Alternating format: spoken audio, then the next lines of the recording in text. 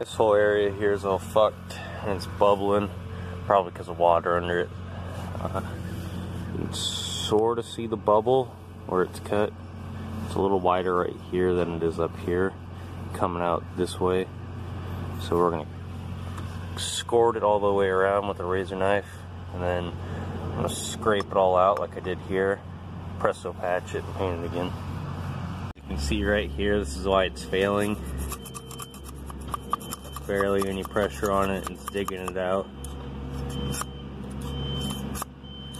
This is why it was bubbling out. It's because whatever this is that was put right here to fix the wall was not applied properly, or it wasn't the right thing, or whatever. I'm not exactly 100% sure, but that's why it's failing right there, is because of this.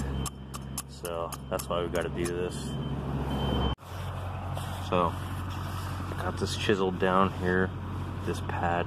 Turns out this wasn't needed over here, wasn't bubbling enough, and it was still sticking, so I'm gonna leave that. But this all chiseled off. This is pretty much garbage. All this stuff came off really easily.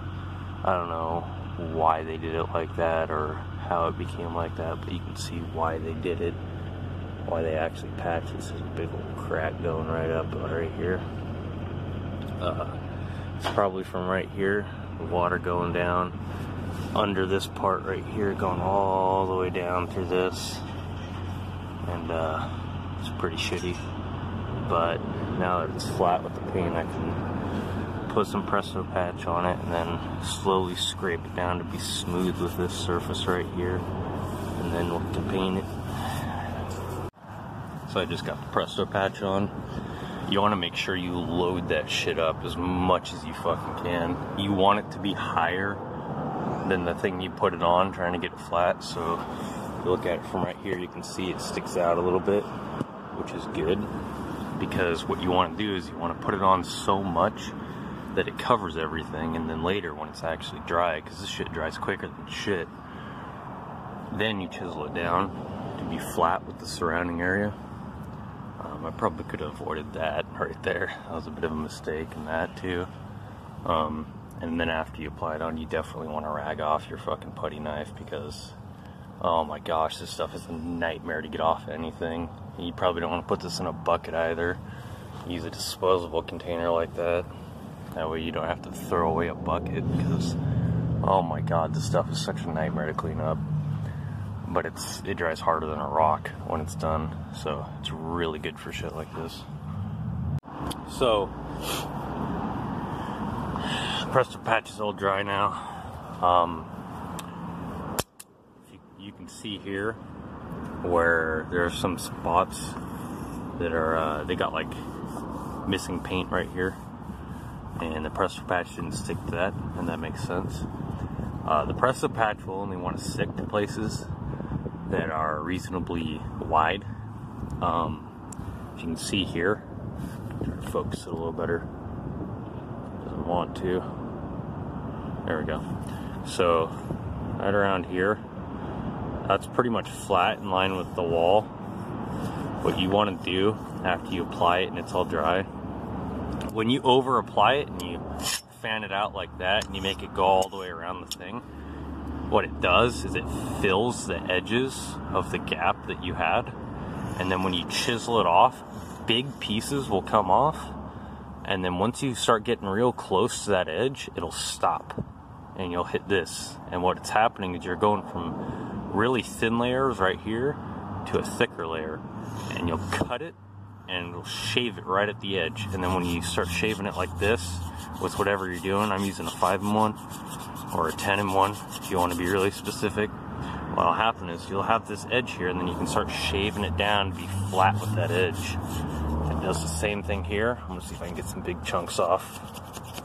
If you can see there, my 5-in-1's digging right there, and you can see if you look close, it's thick there, but there's an edge right above that lip. That's where the edge was that I cut out. So I can cut it off, and now there's a lip that I can shave down a little bit and slowly flatten out. It's starting to flatten out right there. Some more here.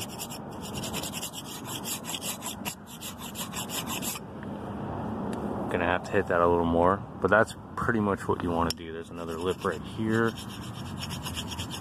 over here. I got all the really big pieces off already, pretty much. And try to get some more. I don't know if there's any left. I don't think there is. Pretty sure I got all of them. But you'll know when there's a big piece that isn't sticking to any of the edges, because it'll come off in chunks that look like this. And these don't stick to anything, and they'll come off super easy. But you just want to keep shaving until it's all flat like this. It's super smooth around these edges now. And you just make it flat so it doesn't feel like a bubble and feels like the rest of the wall.